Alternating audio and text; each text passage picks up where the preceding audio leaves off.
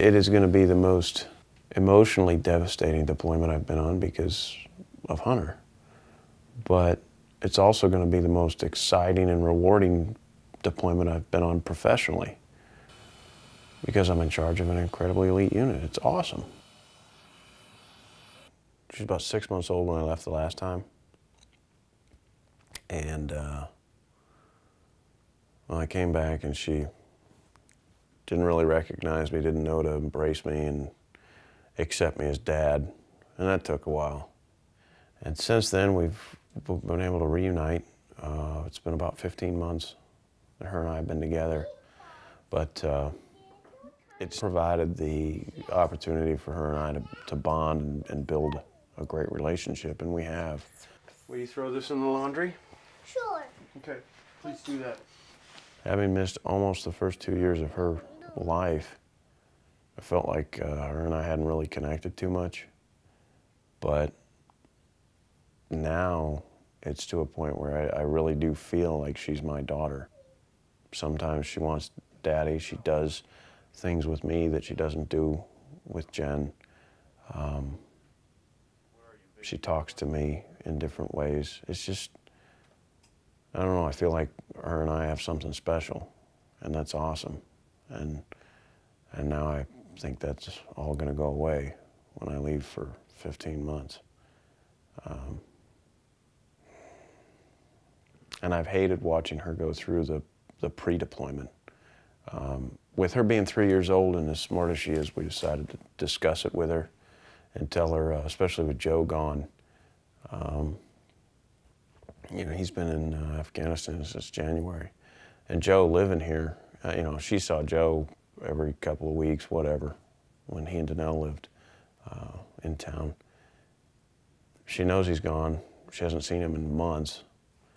So I compared it to that, explained that I'm leaving, going on an airplane, won't be back until she's 4. And so she struggled digesting it. Sometimes she is verbal, which is great, when she'll come forward and ask questions, you know, like, are you going to be home for Halloween? No. Christmas? No. I'll be home when you're 4. And that gives her a little bit of context on it. We talked about the desert yesterday, I think. But there's still a lot of emotions inside her that she doesn't know how to handle.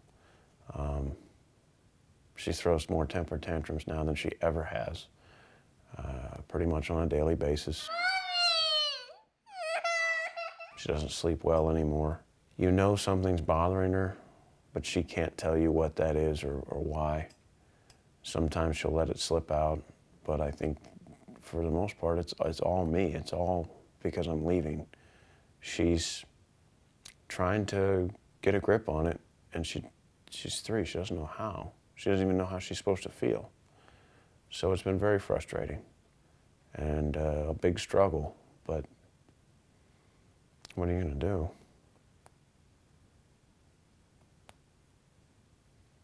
How do you do it? That's what I do. I don't know. I mean,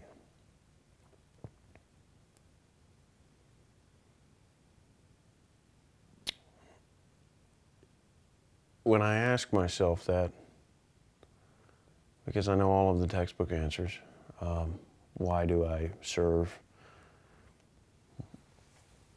amidst so much sacrifice? Well, the only real good thing I can come up with is, what if I didn't? I don't know, this is who I am. This is what I'm best at. This is what I'm proud of. And I think it's important for my family to see that he did what he loved. He was good at it. And every time he did it, he was awesome. And I want them to be proud of me too.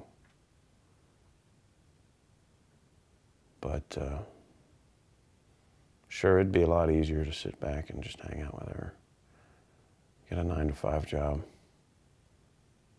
Just raise my daughter.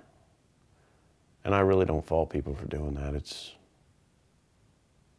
Wow. It'd be nice, but it wouldn't be me.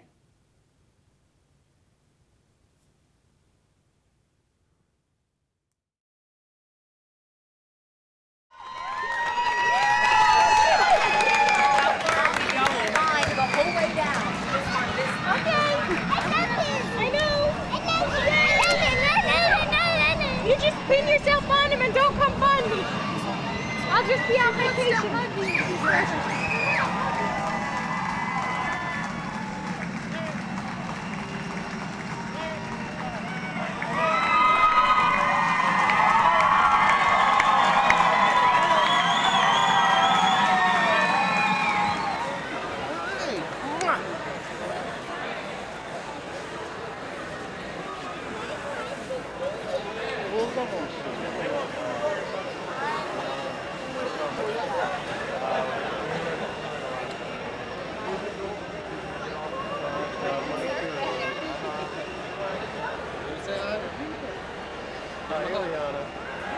I want to go say hi to my uncle. I gotta get a picture.